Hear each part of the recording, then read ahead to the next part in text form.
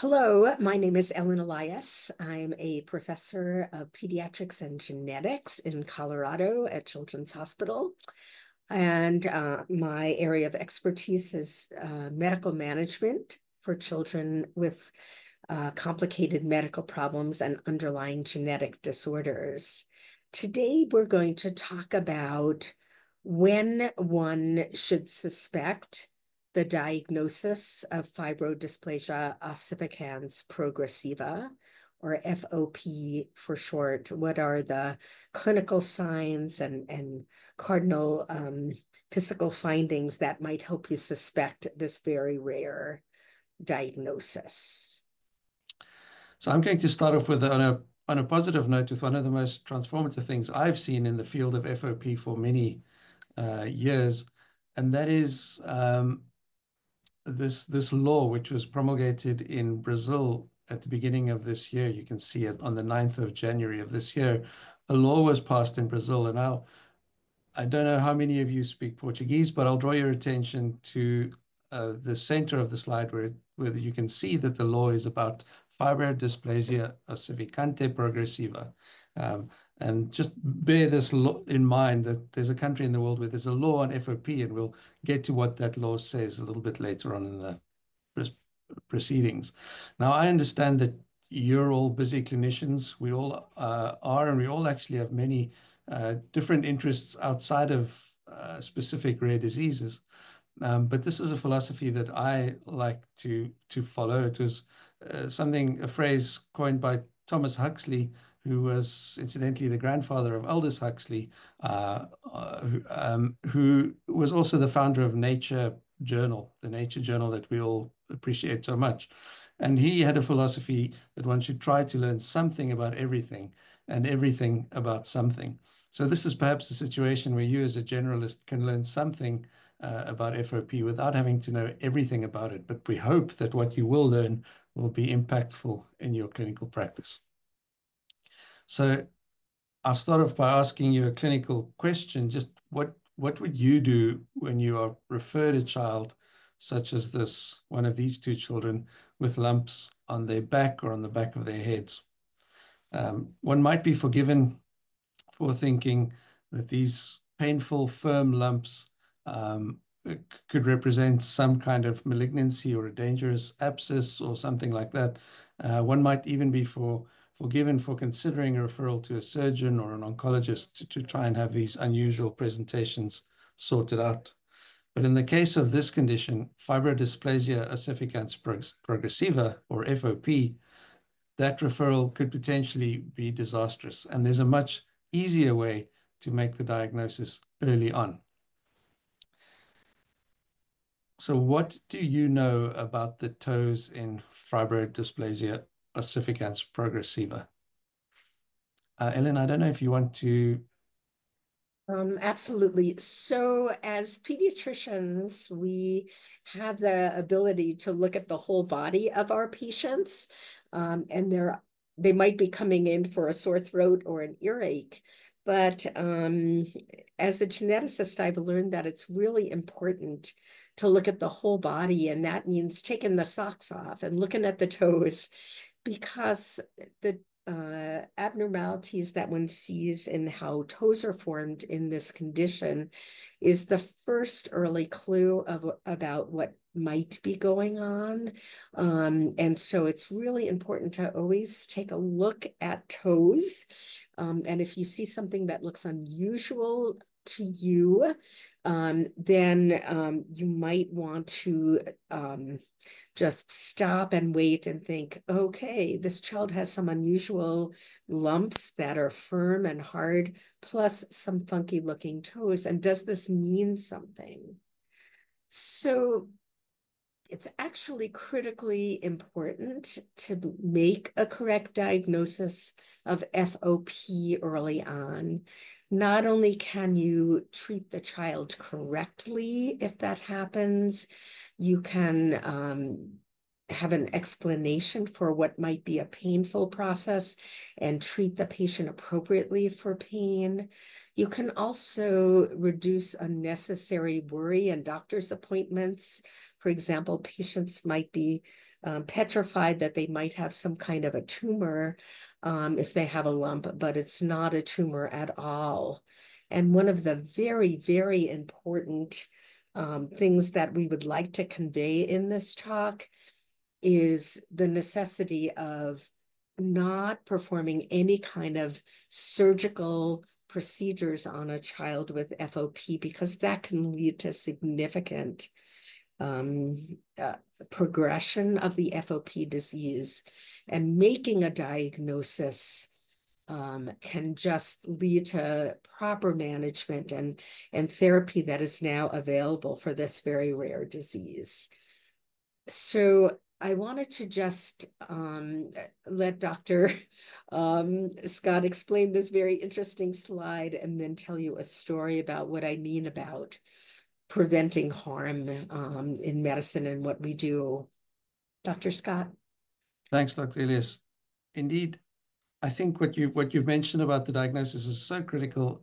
And as a geneticist who sees many different kinds of rare diseases, I'm sure you'll agree that the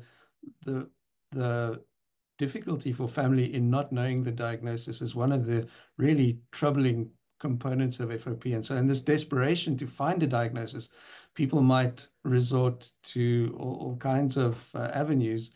And in the case of FOP, if someone ends up with a physician who wants to do a biopsy, for instance, to diagnose FOP, one could take a child who was previously running around playing until their third or fourth birthday as a happy child and send them to a wheelchair or a life of severe disability very early on.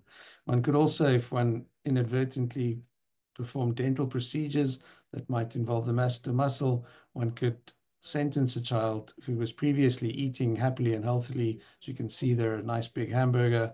One can sentence that child to a life where they're no longer able to open their mouth at all, ever again, which is really one of the most horrific things that can happen to a child. I wonder, Dr. Elias, if you can speak to us about some of the examples you've seen. Absolutely. So I wanted to have a very compelling story about one of my patients with FOP, which really drives home the importance of making a diagnosis as early as one can. So I have been following a young woman who's now in her mid-20s, but when she was a young girl of around 10, she had had some small lumps here and there, but she developed a very firm lump in the middle of her right upper arm, right in the middle of her humerus. And her pediatrician was very concerned about that lump and was worried that it could be an osteosarcoma. And for that reason, referred her to see an orthopedic surgeon to do a biopsy to rule out cancer. So this child underwent that biopsy. Turned out it was not cancer. And as a consequence of that surgical procedure, she developed severe heterotopic ossification. So she developed bone where there should not be bone. Which progressed incredibly rapidly. And what happened to this child from a small biopsy in the middle of her right upper arm, she developed a bony bridge that connected her right arm to her anterior chest so that she was no longer able to move that arm at all.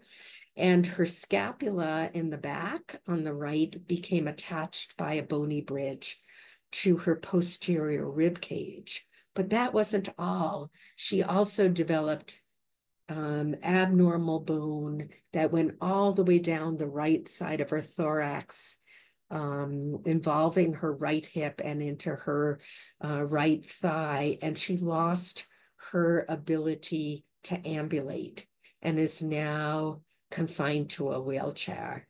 So this healthy and active child, just from one small bone biopsy, became completely encapsulated in bone on her right side.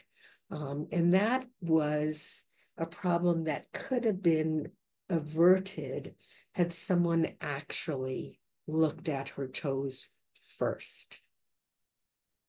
Thanks for that example. And I think that mirrors exactly what I experienced with the first patient with FOP that I encountered, a very similar story. And that's actually what motivated me, and I'm sure motivates you to do this kind of awareness raising about these toes. The toes of FOP are very specific.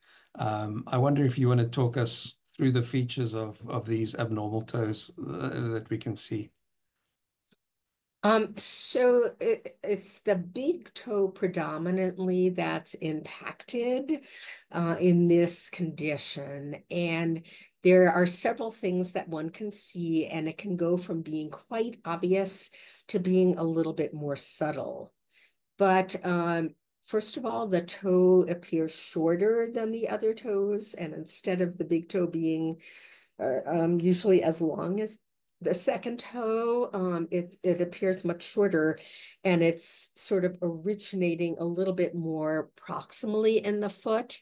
The toe also tends to be deviated laterally. We call that hallux valgus. And so the toe is short, starts too early in the foot, and turns out to the side. And I think you can see sort of different levels of severity of that in these pictures from these different children. So often the toe, if you do x-rays, is missing the middle phalanx, and that's part of the reason why the toe appears much shorter. You can sometimes see more subtle abnormalities in the hands and thumbs as well, but it's really the toes that is the big clue about what is going on. So if you ever see a child with unusual lumps that are hard, they're hard because it's abnormal bone there.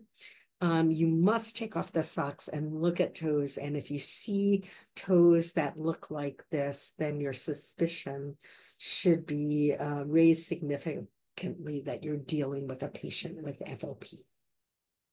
Thank you. So, I mean, I completely agree, and you've described the toes beautifully. And the message that I want to reiterate is that if you see that combination of the malformed toes and the tumor-like swellings, usually it's the tumor-like swellings that present to the pediatrician, although in many cases, malformed toes are noted at the early in life. They're often disregarded and overlooked. I've even seen some patients who've had their toes straightened surgically at a very young age before presenting later on with the tumor-like swellings that were the harbinger of FOP. So the differential diagnosis for things that give you abnormal toes and swollen lumps is very small. I want to show you an interesting example on the right of how the diagnosis can be made. In this case, several centuries earlier, this man presented and was described in a book that I inherited from my grandfather called The Anomalies and Curiosities of Medicine. I'm sure Dr. Elias will be very interested in paging through that book. But there are many examples of things that we know nowadays that were rare diseases. And one of the things I came across in this book, which was published in the 1800s, recounted this story of a man who was known as the ossified man. And you can see there that he was described as having ankylosis of the articulations.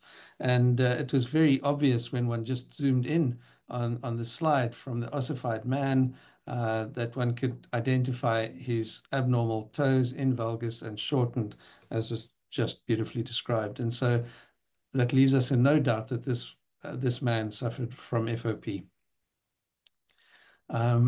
So the first step in diagnosing FOP, and the reason we're passionate about this message, is that one should not do a harmful procedure. That is our first oath and one that is easy to inadvertently um, um, uh, uh, incur harm for a patient if one doesn't know about FOP. And if one knows about the toes of FOP, it's very much easier to avoid this harm. So the reason we say that is when you do a biopsy, if someone does a biopsy on FOP muscle, the end result is ossification, increased ossification in the area that was damaged, and that muscle that instead of being replaced with muscle again will be replaced by cartilage and then bone, as you'll see when we talk about the pathophysiology. And so it's for this reason that if any trauma to any muscle in the body can result in ossification of that skeletal muscle. Interestingly, ocular muscles are not involved, the diaphragm and the heart are not involved, the intestinal muscles are not involved, but every other muscle in the body can become ossified and develop heterotopic ossification, leading to the destruction of the function of that muscle. And so, for instance, a mandibular block can lead to ossification of the masseter muscle and locking the jaw, as we described with the hamburger, and as Dr. Elias has described with the removal of that tumor in the humerus. That set off a cascade of severe heterotopic ossification, which led to immobilization in her patient's case of many joints.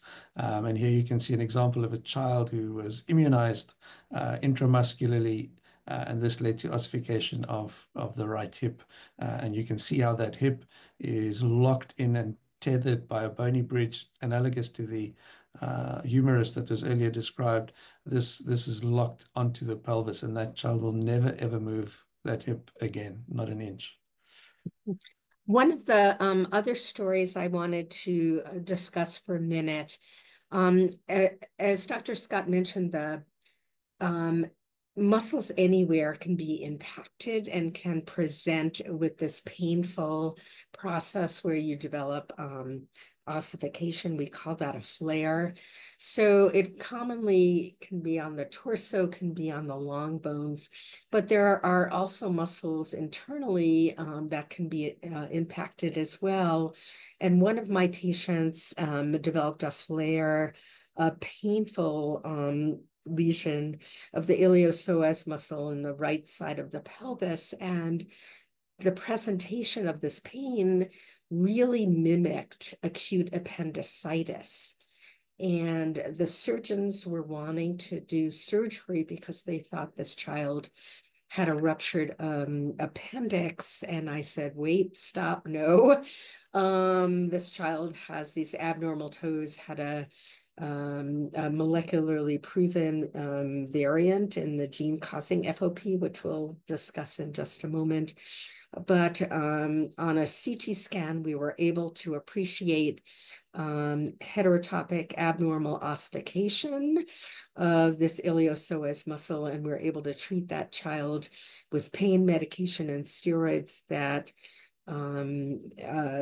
treated the symptoms of right lower quadrant pain, save that child a surgical procedure that could have been absolutely devastating and lead to the horrible ossification of all the surrounding tissue and joints that might have occurred had a surgical procedure been done. So making this diagnosis early and correctly is so important to avoid all kinds of trauma that might induce heterotopic ossification.